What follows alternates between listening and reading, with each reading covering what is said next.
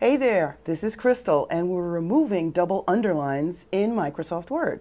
So if you use the double underline in Microsoft Word, you want to doubly emphasize something as opposed to just underlining with a single line. This is how you remove it. I have this word right here, and I'm going to actually add a double underline in there.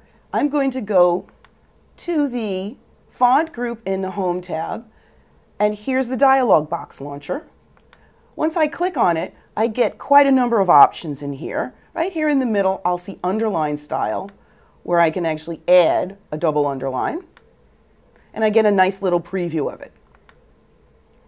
There it goes, right in the document. To remove it, what I do, make sure you select it. Remember, select and do. Go back to the dialog box launcher. And here in underline style, one of the options is none. So all I do is select none and then click OK. And my word is right back to its plain state. So we remove double underline words in Microsoft Word. This is Crystal. See you soon.